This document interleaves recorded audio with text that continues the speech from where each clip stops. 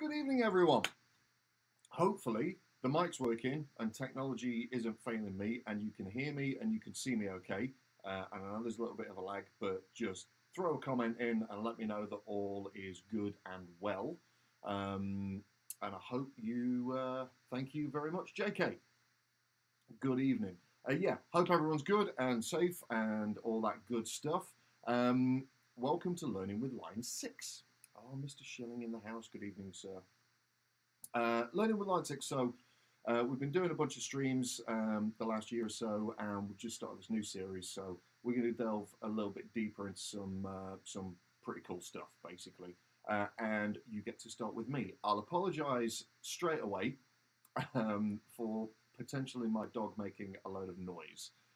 He's downstairs and he likes shouting at fresh air. So if you hear that, I'm not getting burgled or anything. It's my dog being a little bit daft. So today we're going to do something maybe a little bit different than what we've normally done. I'm not going to play a note of guitar. I'm just going to talk at you. Sorry about that. But we're going to get into a feature of Helix, or a part of Helix, that I think is really cool. And I don't think we probably talk about it as much as we maybe should. And this is the command center. So kind of going back a little bit with Helix, you had some options, and I'll sort of show you through those, of how you can set things up and some of the things you could do. So out of the box, the pedal board is laid out with presets, and you can actually change that layout. So let me show you what that looks like. There we go. Cool. So when you get your Helix, it looks like that. So you've got some presets laid out, and you can just go between them, and everything's all peachy.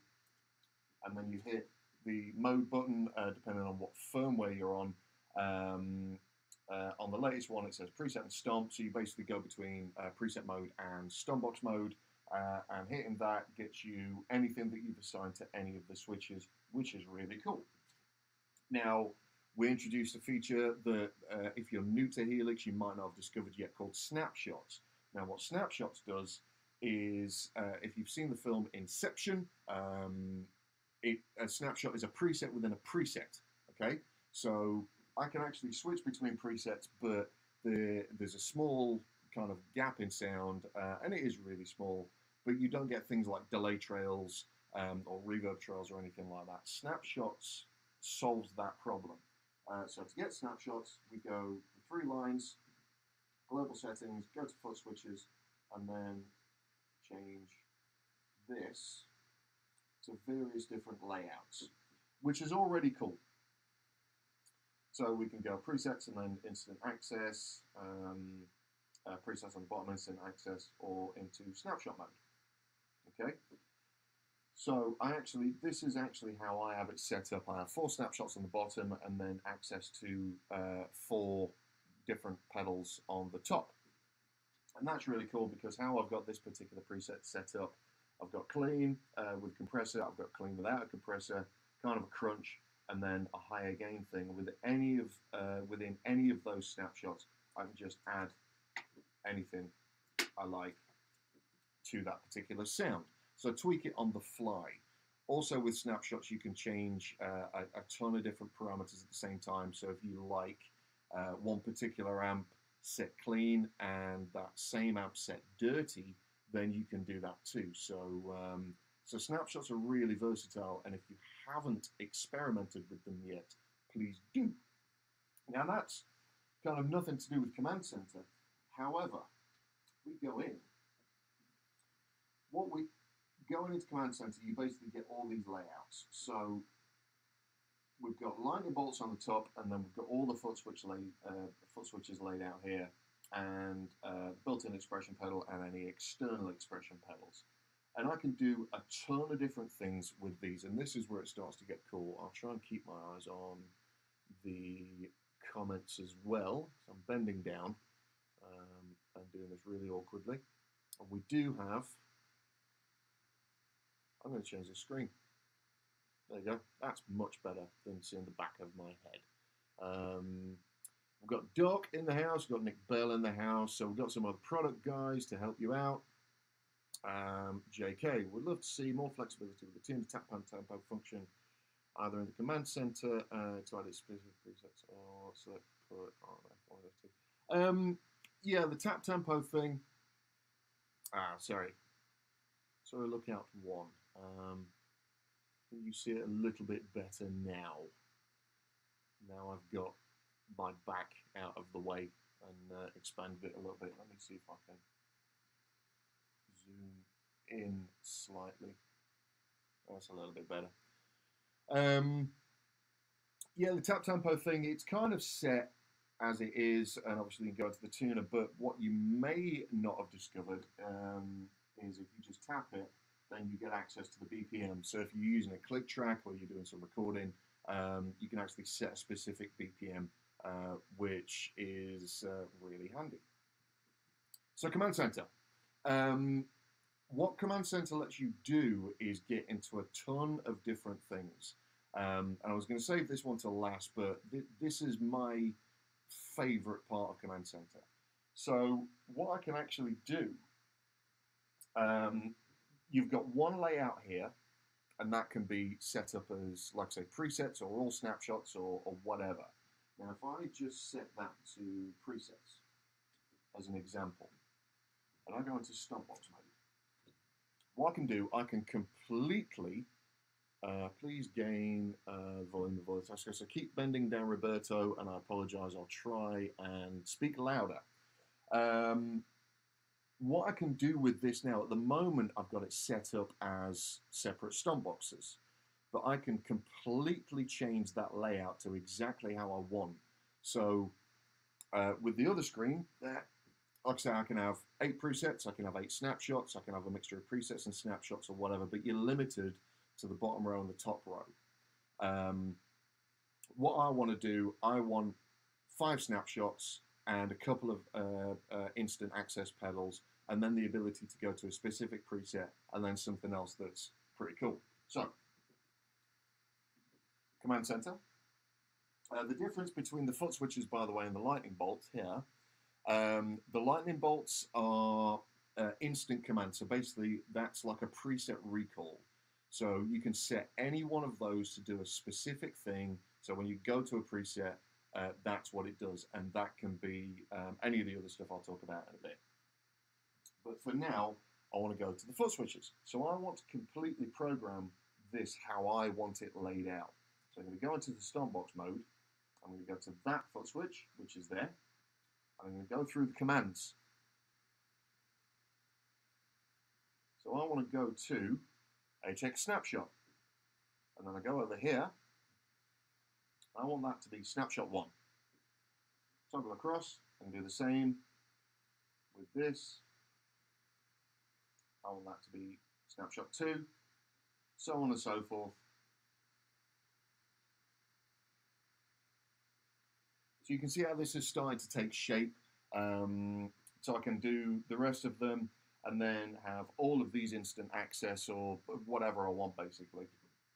If I want that foot switch, which at the moment on this particular preset is switching between amps, if I'm doing full cable method, for example, that's where I can go in and go to the external amp control. So with the TRS, you go to your regular amp, and 2 functions can be switched on there. So an amp I use a lot, you can switch the channels and add a solo boost, but it could be tremolo on an older Fender amp, for example, or volume boost or reverb or whatever functions that particular amp has. You can switch 2 of them, and you've got tip and ring and tip and ring sleeve to choose from. So you just select the right one, and that then that switch does that external control. So basically, you can set all these foot switches up to be, in fact, I want that foot switch to go to a specific preset. So I can do that as well. So I go to the presets. Wrong one. There we go. So now I can actually go, I can hit that button and go to a specific preset and actually have a completely different layout. Now, I know for some people this is kind of like, yeah, that's okay. Certainly for me and a bunch of people I've spoken to, there are certain kind of systems out there, particularly um, stop that. Particularly like the kind of more professional touring guys, and you'll see a lot of guys using big rack systems and these MIDI switches and all that, and everything's all configurable.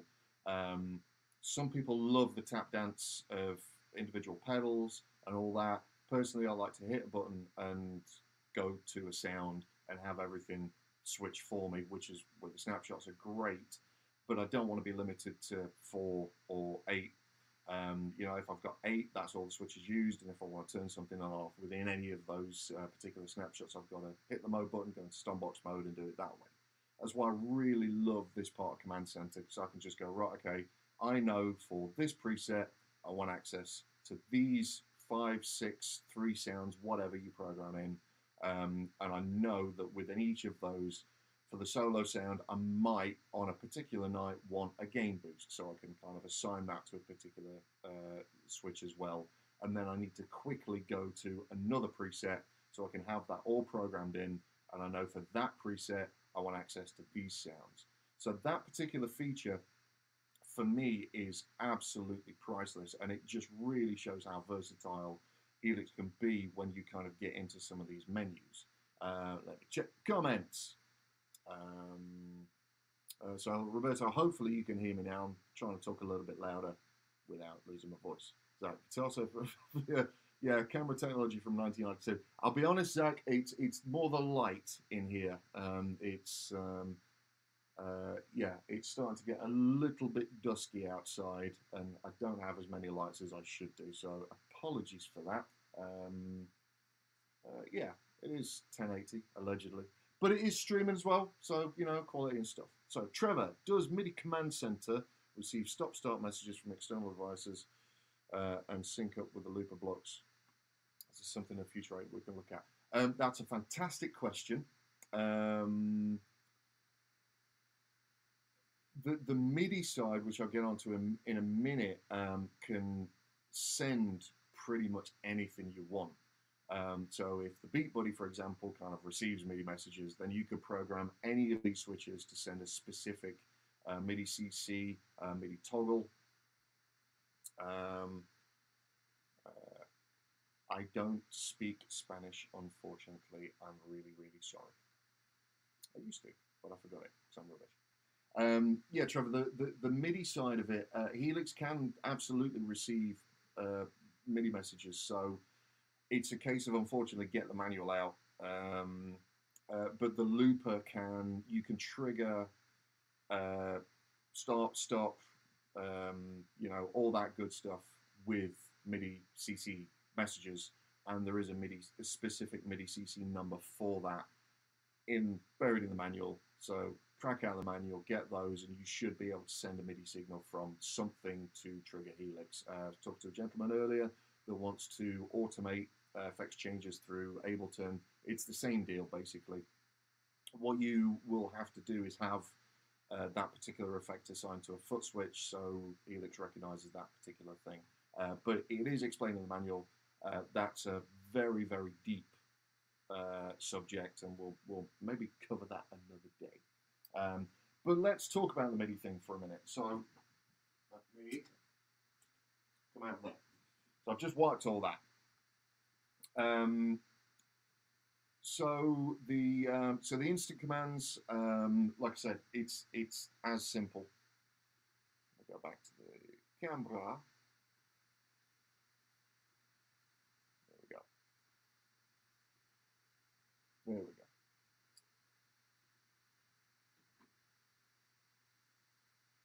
That's a little bit better. So yeah, like I said, these instant commands, you have all of the same, or access to all of the same things, basically. And anything you assign to that, when you go to that particular preset, that is what it will trigger. So for example, like I say, if you're using this for amp control and you want to switch channels, when you excuse me, when you go to that specific preset, that's what you want to happen, then that's what will happen basically. If that's so in a MIDI command, then you can do that too. So if I want Helix to become a MIDI controller, and I mean a full-fledged MIDI controller, this is what I can do. So I can actually go to a blank preset, completely blank, and now I've got my Helix, I've got all these incredible amp models and cab models and effects models and all this fantastic stuff, but I just want to use my Helix floor as a MIDI controller and have all of those labeled. And this goes a little bit deeper actually as well. So back into pressing the wrong button. Command center, and I go to that foot switch, and I go to MIDI, and you've got a bunch of different MIDI options as well. So I can just send a straight CC message. Obviously, if you're kind of fairly new to the MIDI and you want to do this, you want to make sure that you're on the same MIDI channel. And then you select the CC number. Again, that's a case of get the manual out for whatever you want to control, find the CC value that you want. That's going to send CC number 38 to whatever thing I'm sending it to. And then I can do the same. But actually, I want to go to CC toggle. So an example of that is I've got maybe an external sort of rack mount reverb unit, and I just want to turn it on and off. So I'll find the CC number for that, and there we go. Do that, and that will actually be like more of a latching kind of deal. And for this, I actually want to send a note value, so I want to control a synth for a pad or Taurus bass pedals or something. You can go in there as well, select the note, select the velocity, you know, trigger a particular drum sample if you've got a drum machine. So you can do all this great stuff, and it really is as simple as that. For sequencers, if that receives, if you're using a sequencer or sampler, and that will receive a MIDI CC, you can go, right, okay, that, there we go, and to start the sequencer at CC number 54, for example, I just hit that, and that's going to start my sequencer. Happy days.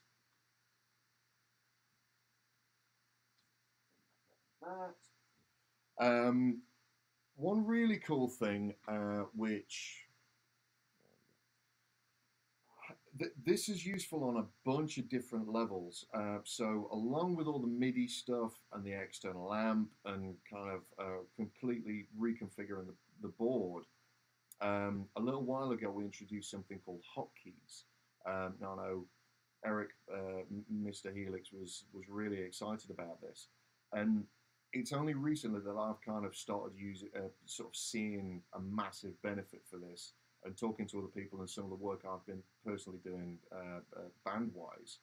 So, to give you an example, this can be used in a bunch of different ways, right?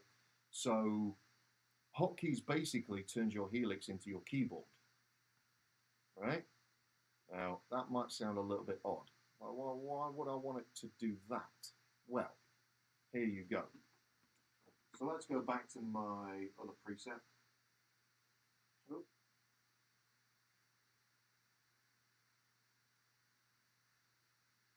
I'll go there. It'll be worth it. There you go. So I've got a bunch of switches in there. Let's say I can lose that. In fact, let's assign that to that. There you go. Get it out of the way. So I've got a spare foot switch now. Now, what I want to do, let's say we're using click tracks for the band I'm currently playing in. We're using a bunch of different click tracks, and I need to trigger those remotely because I don't want to be messing around with an iPad or whatever. So I can go in, let's enter, go in, select that switch there, and go to my hotkeys. I've got all of these to mess around with. So start on my click track on the computer, and I'll have this rigged up through USB. It's a spacebar. So that now, and I can go into customize that and rename it. That's my spacebar. So when I press that, and it's hooked up to my computer, that spacebar is going to start my click track. And you can do that with pretty much anything. Going a bit deeper into that, so that's kind of an example of how you would maybe trigger something in a live environment with your feet. In a studio environment, you can kind of create multiple keystroke switches. So if you're recording at home, you can kind of basically, your Helix can be a complete control surface for your DAW. So you can select a track, you can arm for record, you can start recording, you can stop recording, rewind, you can scrub, you do it. Basically any kind of shortcut key command you can program Helix to do for you. If you're practicing along with YouTube, you can kind of you can pause YouTube, you can slow it down. Basically anything that you do on a computer keyboard, one of them, you can actually assign to a Helix foot switch, which is really cool. Like really cool. So multiple uses for the hotkeys, from live implementation to just playing at home to recording. Really, really cool. Let's check comments. JK, could we be looking forward to new features or expanding the command center further in future updates? Most likely. I don't know what we've got coming in future updates, but if you've got an idea and there's something you want to see, we've got the ideas scale. Go on idea scale, put it in as an idea, and it'll get voted up. If it's a cool idea, we'll have a look at it. If we can do it, and enough people want it, then we'll do it. But idea scale for everyone watching, go and check that out. If you've got any ideas for anything, features, models, whatever you like, go and throw them on there, and we'll always have a look for you.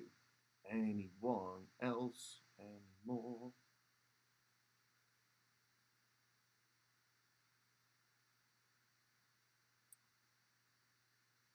Cool, we seem up to date.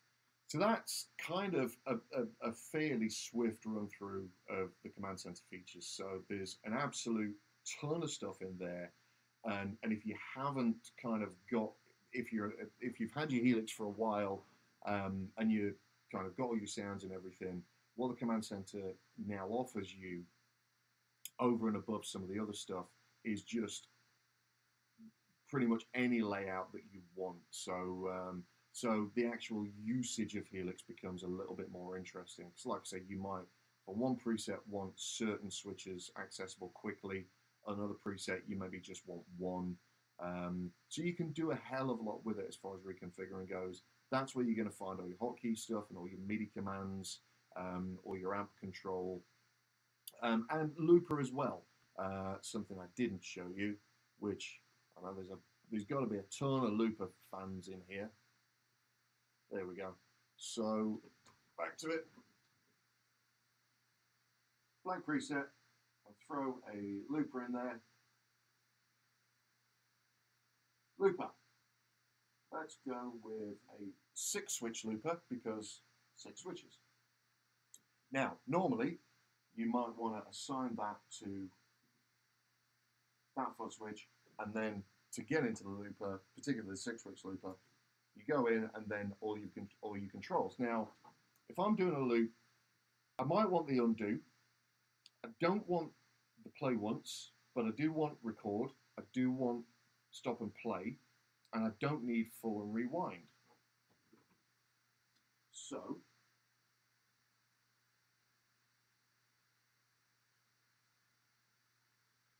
two seconds. There we go.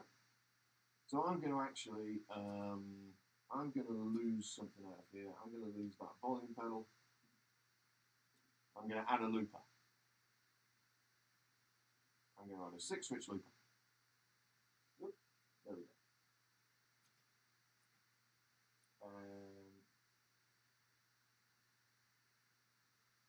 be. There we go. Add that looper to that foot switch. Now I've got a great sound and I want to do some looping, so I hit that, right, boom. Well, actually, no, I don't want that. I want instant access to some of those, some specific functions on there. So I can go in, I press the right button, command center, go, right, okay. I don't want to press that button and get all the controls. I want that to be,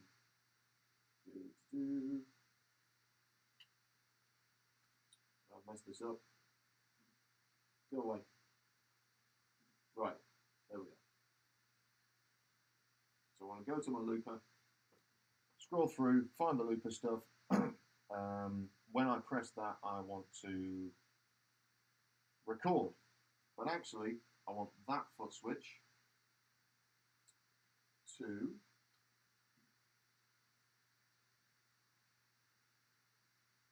play and stop. Oh.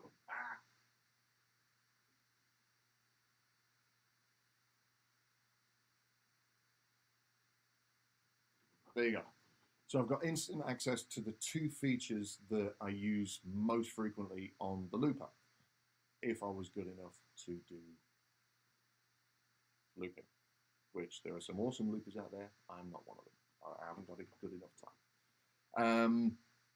So yeah, like I said, with that kind of reconfigurable thing, you can really go, right, okay, here, I want this here and this here and this here, along with all the MIDI stuff and all of the amp switching and hotkeys and all that. So go and have a look at Command Center. Incidentally, that works with stomps as well, and HX effects, and obviously LT, and the control for the rack. So you can go in, the Stomp XL, which I don't have to hand. Something I like is I want 4 snapshots accessible, but I also want 2 instant access. So you can do that too if you've got a Stomp XL. Stomp, you might want to switch between 2 snapshots and have 1 instant access. Basically anything you want to do. Command Center is a really cool thing. I've talked enough. I've not played any guitar. Let's call it there. Thanks everyone for tuning in. Go and play with Command Center. Come back next week. I believe we have the marvelous Nick Bell doing some stuff for you. So this is now every Thursday, same time, same place. Thanks for watching, and we'll see you again. Cheers.